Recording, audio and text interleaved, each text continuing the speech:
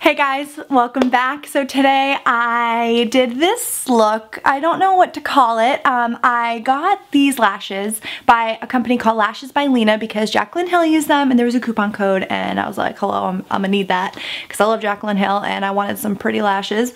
And these are them and they are amazing, but I don't feel like I can pull them off because my eyes are so small. I don't know if I'm sorry I keep looking this way. I'm just looking in the viewfinder. Not the viewfinder, my little, playback thing. But I don't know. I'm really freaked out, but I'm kind of into them and they look really nice on camera. I really like them, but I wanted to do like a kind of a date night look because Valentine's Day is coming up and my anniversary is coming up and I wanted to use this red lip, which is one of the Stila liquid lipsticks that lasts forever, like perfect for eating, for drinking, for smooching. And I wanted to have like a really nice glowy skin and I wanted to use these lashes. So this is the look that I came up with. I used a bunch of new products like on my eyebrows. And I used a highlighter you guys haven't seen yet. But I like these lashes, but I feel like they're definitely special occasion lashes. Like I can't just throw them on like Jaclyn Hill and go about my day. It's definitely super fun. So for a special occasion, go for it, but I don't think I could wear these all the time. But anyways, enough blabbing from me. If you guys want to see how I got this look, then please just keep on watching. So to start, we are going to use this L'Oreal Lumi primer. We are going to apply that to the high points of our face. This is going to make our foundation glowy from within, and it's going to make it last a lot longer. For foundation, I'm using this Revlon Photoready, and then I'm using a Real Technique sponge to buff that in that is damp. This is going to help intensify the glowy factor of our foundation. We are going for a nice glowy skin, so using a damp sponge really helps to give that effect. So I'm just bouncing that sponge all over my face. One pump of this foundation really seems to do the trick, and I've really been loving it. So it's the Revlon Photoready foundation. For concealer, of course, I'm using my MAC Prolongwear in NW20, so applying that under my eyes, and then whatever's left I apply usually on my chin where I need a little extra coverage, using my sponge once again to buff that in, and then using the warmth of my fingers to make sure that's nice and blended into the skin. We aren't going to apply powder all over the face, but we definitely need it for under the eye to set that under eye so it doesn't crease, and then a little bit over the lids as well so that our eyeshadow goes on nice and smooth.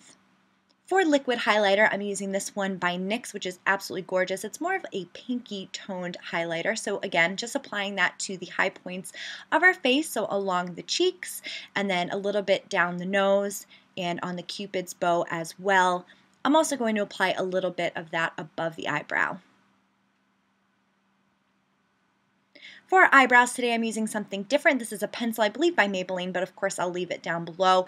So this has a little brush on one end and then a tiny, tiny little pencil on the other end. This is the first time I used it and I really do like it, and I think that it gives a nice effect to the brows. The color match is pretty good as well. It's nice and small, so it makes it so that it looks like you have tiny little sparse hairs instead of one big block. So then again, just using the other side to comb the brows through. And then for gel, I'm using this Maybelline Brow Drama Gel. This is going to add a little bit of extra color and also set our brows. So this is one side tamed and the other side not tamed. But don't worry, I do it off camera. To start for the eyeshadows, I'm using Makeup Geek's Beaches and Cream. This is my favorite transition shade, so just applying that kind of all over the lid as well as the crease. And then to intensify that crease, I'm going to use Latte, of course, by Makeup Geek once again. This is going to add definition to the crease, make it nice and warm and lovely. I think this is my favorite eyeshadow for adding that effect to the eye. To darken up the outer V, I'm using Makeup Geek Mocha, so applying that with an outer V brush first, just kind of packing it on with that brush, and then I'm going to go in with a blending brush to blend it in. So you can go back and forth as many times as you want to intensify that outer V as much as you'd like. Next, we're going to create a wing, and I'm using this Maybelline gel liner and an angled brush by e.l.f. So I wanted to show you guys kind of the full process, but not for as long as it actually takes. So I did speed this part up so you can kind of see how I do it. So I'll start on the outside with my eye open and kind of draw the wing where I want it, and then turn the the brush back and drag it back towards my eye and then just smooth out that line. So it just takes a little bit of practice. I think everybody really can pull off a winged eyeliner. You just need to give it a try. You're not going to get it right off the bat. It is hard, but I think a gel liner is a really good place to start if you don't usually do a winged liner. Then I'm just going to add 1 coat of mascara to my lashes because we are going to go in with a pair of false lashes. These are Lashes by Lena in the style Bianca. Jaclyn Hill used them in one of her videos, and on her it looked quite natural and really, really beautiful and fluttery, but on me it looks so much more dramatic. I think it's because my eyes are absolutely tiny.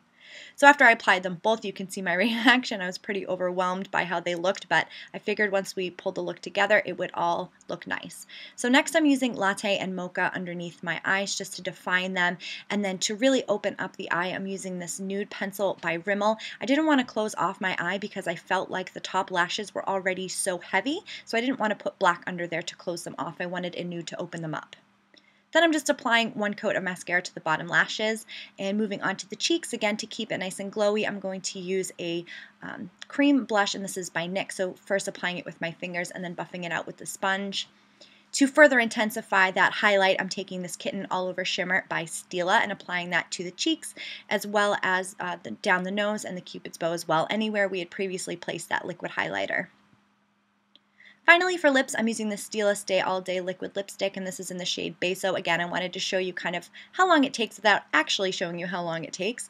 So just carefully apply that all over your lips. I did have to use my finger to kind of clean up the edge a little bit, and then I'm going to grab a tiny, tiny little brush by Real Techniques to just make sure to smooth out those edges so they're nice and even.